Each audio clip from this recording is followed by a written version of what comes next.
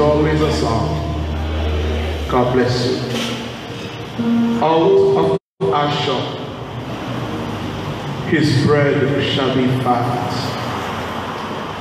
and he shall yield royal dainties. Verse 21. Naphtali is a hind let loose, he giveth goodly words. Asher is the 8th son of the patriarch Jacob. And of course, we know that Asher is the younger son or the younger brother of God. These two being the sons of Zilpah, the handmaid of Leah. The name Asher means happy, blessed, and fortunate. Asher had 4 sons and 1 daughter.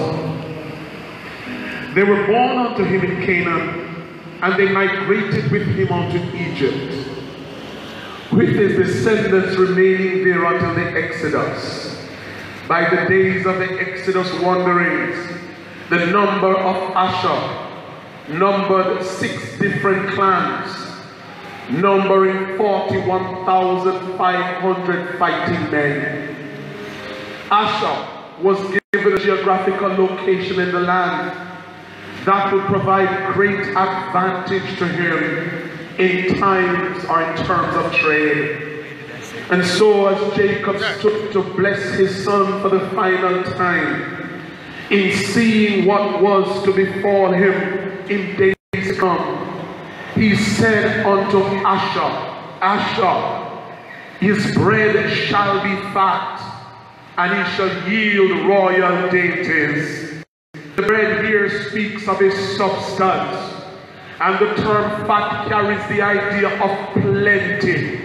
And so he's saying to Asher that that which will pertain to you shall be plentiful. Another word that is used in the Hebrew to supplement or to bring out the meaning of the word plenty is the word fat or greasy. You know, you've seen some people, you say to them, boy, life is treating you so well, you're fat till you shine.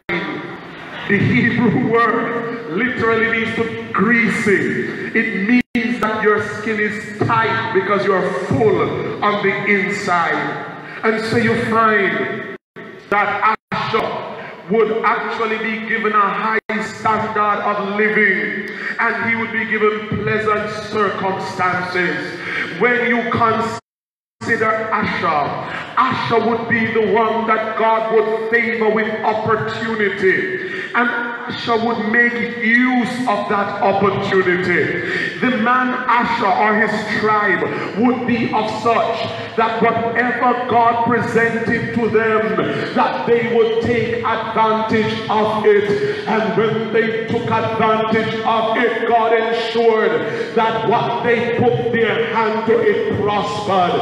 And so Asher began to prosper in the land. Not only did they expand in numbers, not only did they expand in their geographical possession, their geographical location, but they expanded in their very clout, because it was the people of Asher that would bring unto the king's palace those goods and services that they needed. In other words, if you look at the history of Asher, when King Solomon established himself, he had 12 district governors over all Israel who supplied provision for the king and the royal household. Each one of them would provide supplies for 1 month in the year. Asher, my God, this rich tribe was one of those who provided for King Solomon. In other words, whatever they did was of such quality that it could have been provided and produced before the king. What do we learn about Asher as we look at our own congregation? There are people sitting before me that God has blessed and kissed with potential. All you need is an opportunity, and God will raise you up. There are individuals in this place that God has rested a particular favor upon, that what you put your hand to, it shall prosper. Can I tell you that within the body of Christ, there are some people who are ushers in their own right, and they have been earmarked, they have been set up, they have been established to be blessed. It may not happen immediately, it may not happen tomorrow, but as you continue and God provides opportunity, you are going to learn that the blessings of God are yea and amen. You may be questioning him now because you are anxious, but can I tell you, you shall learn that lesson that so many before have learned, that God is not a man that he should lie, nor the son of man that he should repent. Every promise that God has made unto Asher, it shall come to pass. Can I tell you that the Lord God's word, it shall not return unto him void, but it shall accomplish what it has been sent unto. But if God has blessed me as Asher, why am I suffering this way? One of the things that I said to a group of persons the other day, and I want to say it here, when God has called you to anything, when God has blessed you with anything, when God has prophesied anything over you, shut your mouth. You need to understand that when God says something over you, it has a particular process that it follows. Behold, Samuel, get thee down to the house of Jesse, for there I have provided a king among his sons. In other words, he made a provision. His provision has already been made. He looked down in Temple Hall and he says, I have made a provision for particular persons. But when the provision is made, don't get all up in yourself and let the flesh take a hold of you and you begin to do all kind of foolishness and get on top of people's nerves. Because after the possession or after God has made that, there is a process. I am sick and tired of people making fools out of themselves because they don't know that after the provision there's a process. God does not give children and immature people power to do mighty things. And so God will take David and pull him into the backside of the desert. And David had the right attitude, because when he sat in the presence of Saul, he knew to behave himself, he knew to humble himself, he knew to set himself, that Saul had nothing against him. And then he would take David, send him to the backside of the wilderness, where David would learn how to cry. When David ran from Saul and sat in the darkness of the wilderness of Judea and lifted up his eyes unto Jehovah, he said, the Lord is my light and my salvation. Whom shall I fear? It took God 17 years to rub off the roughness of David, to make him look like a king, to teach him how to lead men, to teach him how to strategize, to teach him how to be a godly ruler. And after the process was done, God promoted him. If you promote yourself, you are headed for a fall. Any day that you get a prophecy and you told idiot you're going to fall upon it. Why is God saying this? Because many are Asher is going to lose their way. 24 years ago, a man pronounced a prophecy over my life. It was one of the prophecies that people like to hear. You're going to be this, you're going to do that. But there was a caveat in the prophecy. He says there are some hills you're going to have to come over. There are some struggles you're going to have to go through. There are some beats you're going to have to take. Here I am 24 years later. Better for it. Because within the provision, there is a process. And after the process comes the promotion. What God is doing, Asher, in your life, He is preparing you for what you need to do and what you need to be. When I started to drive for JUTC, they took us and they brought us into training. They said, forget everything that you remember or you think you know, because when you begin to drive, you are carrying 4 or 5 people in your vehicle, and you're driving a vehicle that weighs 2,000 pounds, and you think you're a big driver. They said the vehicle you're going to drive is 25 tons, and it's going to carry 50 or 60 odd people. We have to prepare you for that. In other words, when the provision comes, you're still driving little things, but it's going to take God a while to process you, to make you who He wants you to be, to rub our flesh, to rub our selfishness, and when you are done, He will raise you up and anoint you for service, because you have gone through the pit, you have done the race, you have gone through the process, and God is ready for you, not before time. Asher is full of potential, but unless Asher play by the rules, Asher can fall. Hear the word of the Lord, and you're going to see where I'm going. Asher is a rich tribe. They are favored with opportunity. They are favored with fortune. They are favored. Hear what Moses said of Asher. This is a favor wherever they are. In Deuteronomy 33:24, he says, may Asher be blessed above other sons. May he be esteemed by his brothers. May he bathe his feet in oil. In other words, Moses is prophesying that the tribe of Asher would be the most blessed and favored tribe among his brothers. May his feet be blessed and bathed in oil, and may his children go in strength and in number. Potential unfulfilled is the greatest tragedy of all. Listen carefully. In 2010, one pastorate, I was chosen to be the National Youth Director. And when I was selected, it caused an uproar, because where did the Kuwanya come from? We never saw him. We never endorsed him. Cause a problem.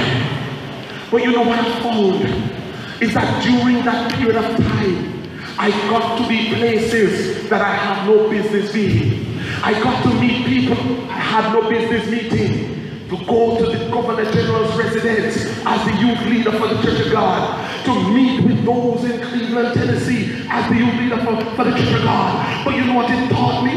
When I sat in the presence of the bishop, the high-ranking men, I never brushed their shoulder like we are body. I learned how to behave myself, I humble myself down.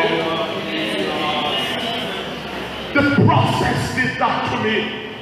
Process. It allows you to manage what you have and what God will give you. Glory begins to rest on your shoulder or him. The word glory, kabod, it means weight. When weight begins to rest on you, you have to have the internal disposition to manage it, or else you become proud and heavy and full of flesh. Asher has potential. And don't worry, I'm done in 10 minutes. But there's a problem that occurred with Asher that many people do not know. If you read the scripture, you find that Asher did not have great commitment to the Lord. Thank you so much, my love. Asher did not have great commitment to the Lord. In the days of Hezekiah, some did not respond to his call to return to the worship of the Lord.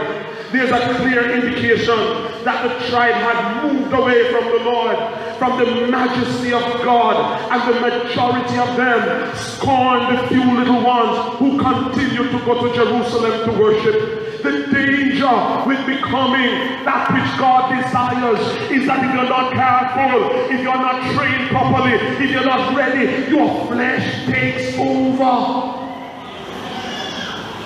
And when flesh takes over, it must come to an end. Asher, according to the scripture, they compromise with the religions of the people round about them. Can I tell you that only a small remnant of people of the tribe of Asher remain faithful? I'll tell you this, that Asher was one of the richest tribes, but they were not rich towards God. It got to their head, and all of a sudden the worship of Yahweh was not important enough. Let me warn those of you who are hearing me today. You have a desire to have things and be rich. Nothing wrong with that. But remember the Lord your God.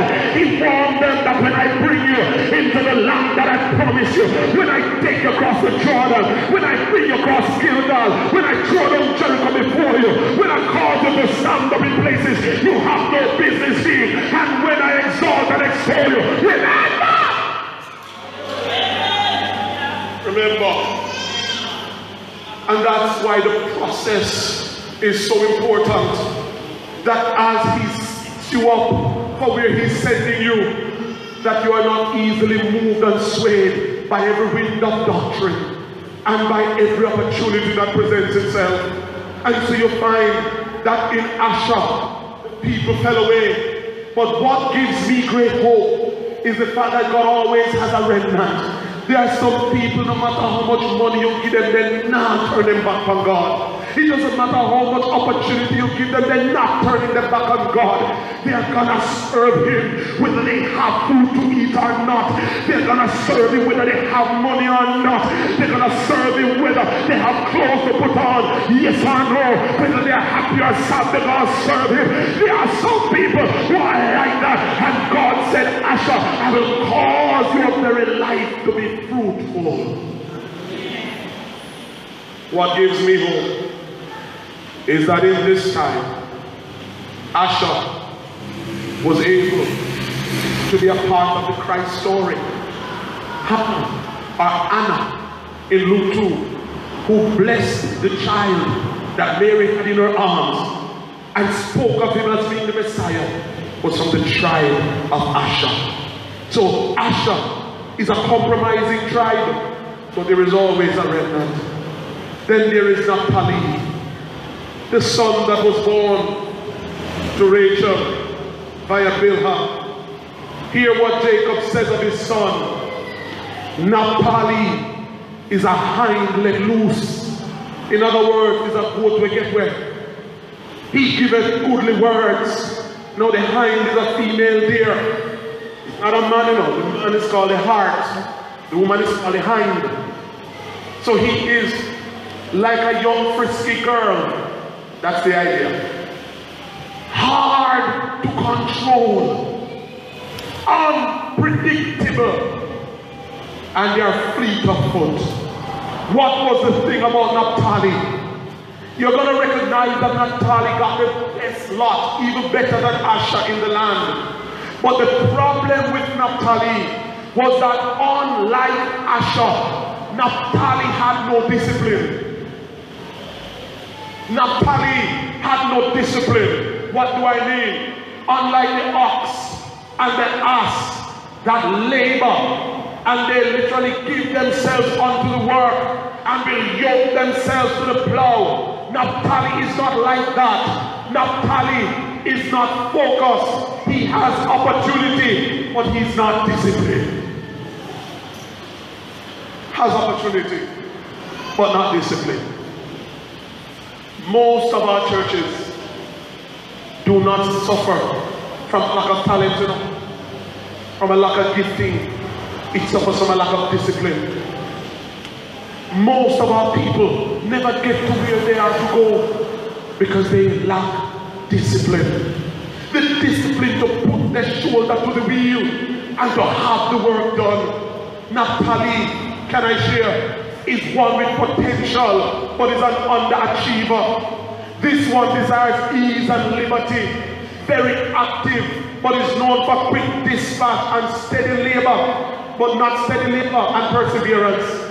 Let me see if I can wrap this up in a nutshell, because I told you I only had 10 minutes. The fastest land animal is the cheetah. That's the fastest land animal. The cheetah can run up to speed of 70 miles per hour. 70 miles per hour, you see, is actually the limit on the toll road. It's 112 kilometers. And the cheetah can run that fast. The problem with the cheetah is that while it is fast, it has no discipline, no stamina. So whatever it is running down, if that particular animal can get to probably 1 mile before it is caught, the cheetah will not catch it. The cheetah does not have that stamina as much as it is fast. But there's a thing that we have called the wolf. You know the wolf? We walk in a pack. They are not as fast as the cheetah, but they will track a prey for days. They will run it down, each going to the head because they're working packs. So with one tired, another go. But none of them stop. Because what? They have perseverance as to what they are going to do. Naphtali is that bright cheetah who will give you a quick sprint. But when the storm rises up and you look for Naphtali, you don't find him, you don't find him, you don't find him. Naphtali is the man, when things get hot at church, he disappears for a while. Then after 3 months, you see him back. Naphtali is the kind of person you cannot depend on. So while Asher compromises his faith, Naphtali compromises his potential. He gives himself no responsibility. If he cannot get early glory, he's not taking anything and leaving. I'm closing. Nobody begs to make closing. But here how Naphtali makes his way. If you look at what Jacob says about him, he says not only is he a hind-head loose, for those who are following the text, but he giveth goodly words. You see that there? Do you know what it means? It means that he's a good speaker. He's a salesman. He's a sampai man. He will convince you anything. He must sell insurance. When the insurance man done with you, you want to get your money out of your pocket. Naphtali is a skilled speaker, so he doesn't do the work, but he can convince you very well. He's almost a skill. He speaks a good game, but he cannot fight the good fight. He talks well, but doesn't have the stamina. Moses said of Naphtali, he says that the Lord's favor shall be upon him in abundance. The blessing because of the land that he was given, not because of the work that he put in. I want to say to the church of God today that God is going to raise up some of us like Asher. But I warn you solemnly, this 19th day of May, when the Lord raises you up, do not forget the Lord your God. For those who are going through the process, for God's sake, humble yourself and let the word teach you. Stay under the process and let the Holy Ghost lead you. To those who may be like Naphtali, full of potential, always getting a break, no work for anything but get you raised up and lifted up, I encourage you, cultivate a spirit of discipline, that at the ending of the day, you will be at a place where your full potential can be exposed. Brothers and sisters, I invite you to stand with me.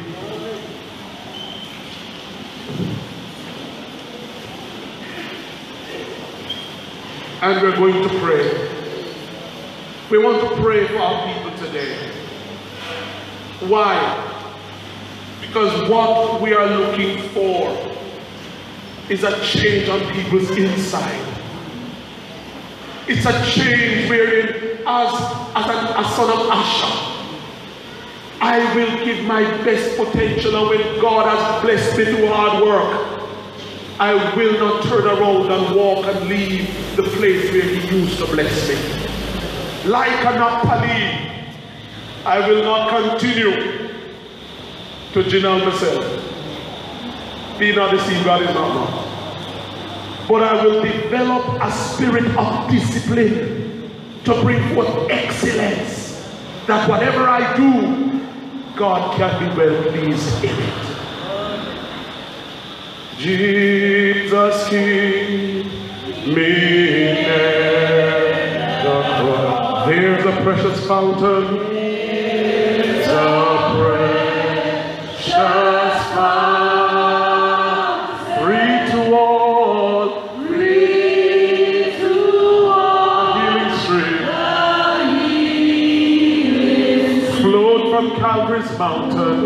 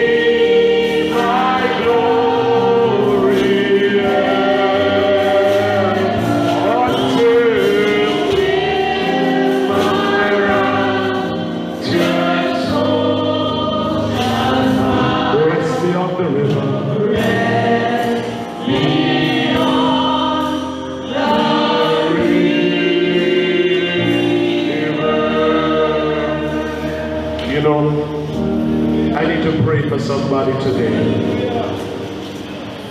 You may be here. I don't know where you fall, whether you're an Asher, an Naphtali, or you're just someone who is going through a storm. We want to invite you to come at this time, and we want to pray for you. If you're here and you're not saved, we want to intercede in your behalf. Will you come at this time? Is there another? Is there another? Amen. Amen. Amen. Amen. Until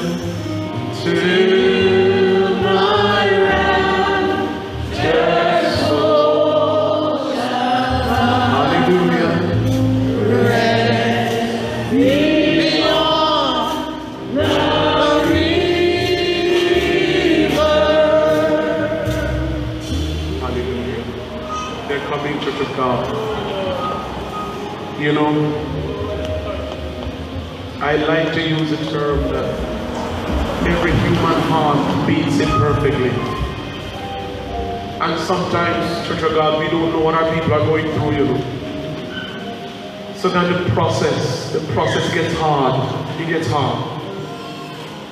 And it gets painful. And we can always saying to people, cheer up. But every heart know it won't sorrow. For those who have come to this altar, I want those of us who are in the pews to pray sincerely for them. They have stepped to this altar because there's a need they have that only God can fulfill. And I am believing God for miracles. Every time I take this mic, I don't believe I'm wasting my time. I'm believing God for miracles in Temple Hall. I am believing for testimonies in Temple Hall. And I'm trusting God that whatever drought is trying to attach itself to Temple Hall, right now, we rebuke it, because the people of God must prosper. They must prosper. Hallelujah. The people of God must prosper. I want everyone every year to bow your heads with me. We're going to pray for our people. And I want also to remember to pray for the church of God. We're going through choppy waters, you know. We're going through choppy waters. But one of the things that I know, having been in the church of God for a while, is that this is not the first time that our ship has come upon storms. But the God that we serve, the God that we serve is able to navigate us. When the storm gets too rough, he'll drop the anchor and he will hold within the veil. The church of God, she may stumble, but she will never fall, because she belongs to God. She may stumble, but she will never fall. She belongs to God. And these who are on the altar are a part of this great heritage. And we believe that the blessings that come with being a part of this heritage is theirs also. Bow your heads, everyone, everywhere.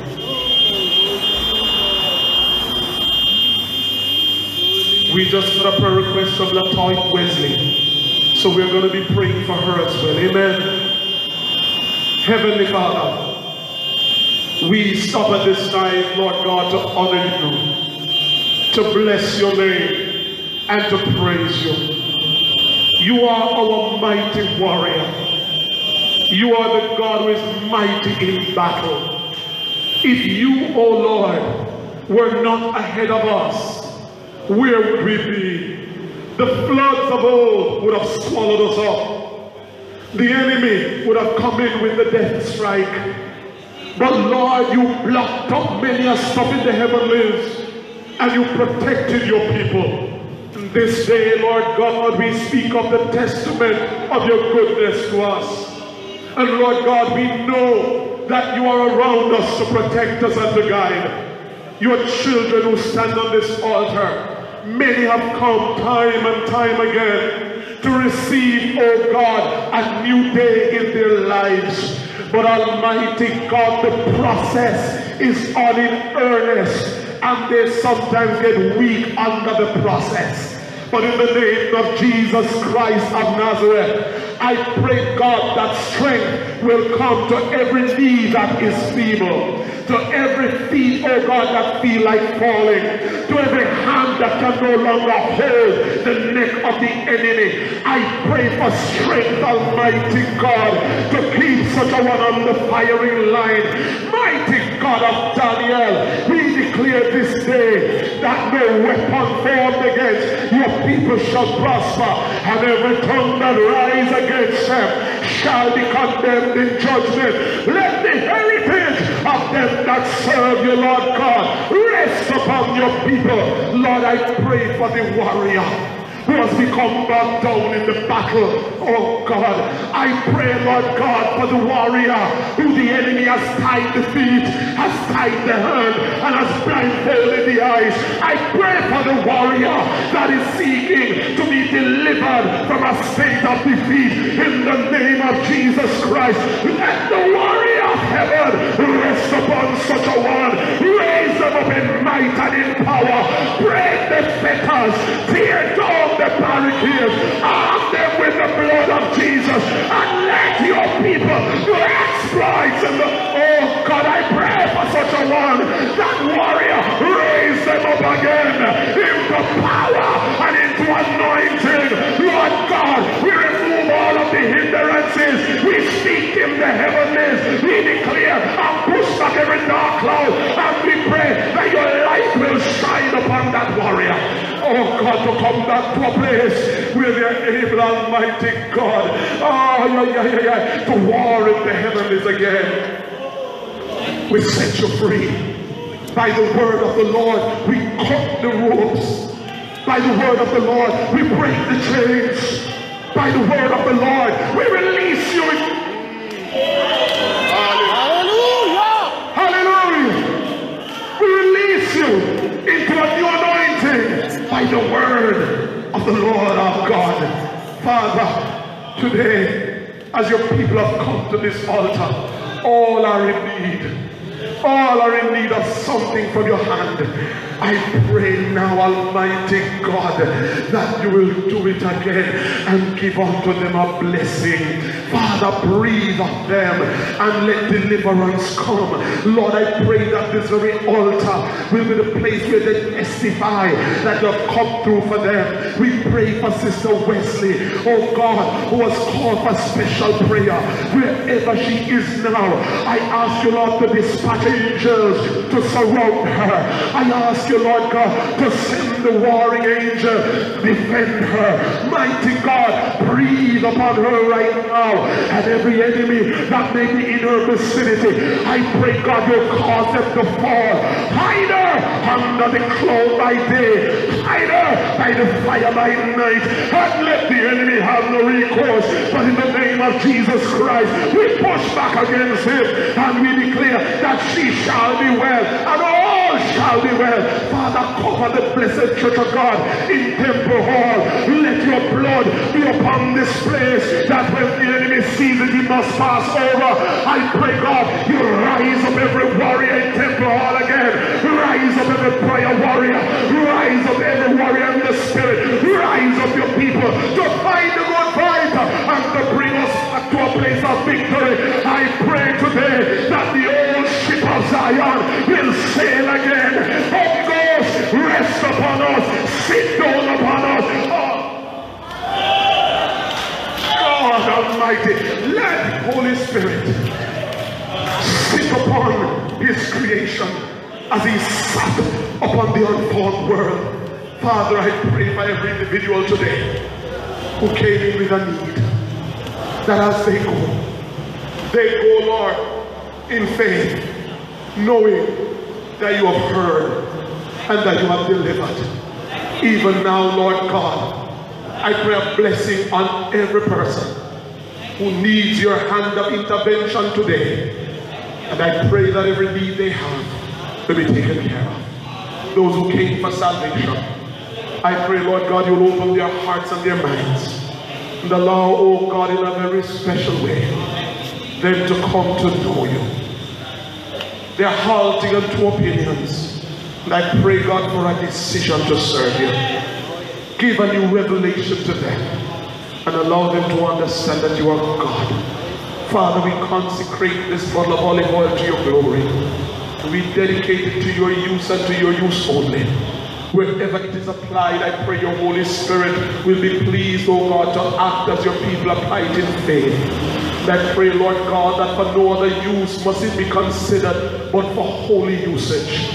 And so, Lord God, we pray right now that you breathe upon it as we present it dedicated to you in the name of the Father, and of the Son, and of the Holy Spirit. Father, I ask of you to bless your people abundantly, and cause, oh God, your people like Asher, oh God, to be pleasant, to have plenty, Lord God, to prosper and to do well. For the ushers among us, I pray discipline, that God will be able, like Elisha, after he followed after Elijah, to split the water in two because of his discipline. Even now, Lord, raise up your people to a new day as we honor you and thank you. In Jesus Christ's name, amen. Amen. Amen. God bless you, everyone. Brothers and sisters, I'm going to be asking the deacons to meet with me in about 5 minutes. I need to talk with the deacons.